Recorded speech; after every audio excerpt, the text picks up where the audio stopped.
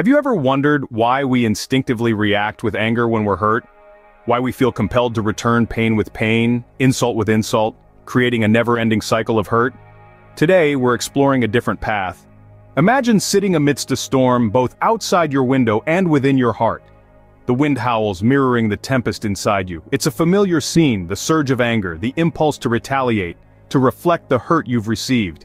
You've been harmed, and the instinct is to strike back, to make the perpetrator experience the pain you've felt. This is a common narrative, isn't it? An eye for an eye, a tooth for a tooth.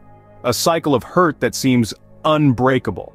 But as you sit there, wrestling with this recurring urge, something within you quietly shifts. A soft voice whispers, gently pointing you to an alternate path, a path that leads away from the storm and towards tranquility. This path isn't a straight line. Picture it as a winding trail ascending towards a mountain peak, a summit that stands above the storm, bathed in the divine golden light. This is a path of choosing love over anger, offering forgiveness instead of seeking retribution. Think about the oak tree standing firm against the wind, deeply rooted, its branches reaching for the sun. This is the path of resilience, the path of hope, the path of a heart that chooses to endure, to extend grace rather than vengeance. A change occurs within you.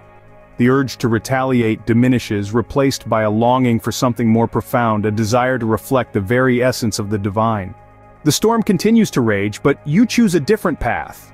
The path of love, of pursuing goodness, not just for yourself but also for those who've caused you pain. This is a path of choosing kindness, a path of seeking to heal rather than inflict hurt. This is a journey that starts with a change of heart and leads to a place of peace, understanding, and true healing.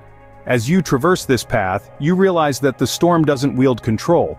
The divine does. His love, like the oak tree, stands firm, unwavering, offering refuge amidst the turmoil.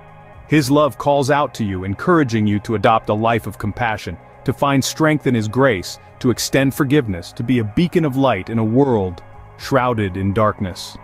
This journey isn't always easy, but it leads to a place of liberation, tranquility, a place where your heart finds true comfort in His presence. It's not about revenge, it's about reflecting His love, His nature.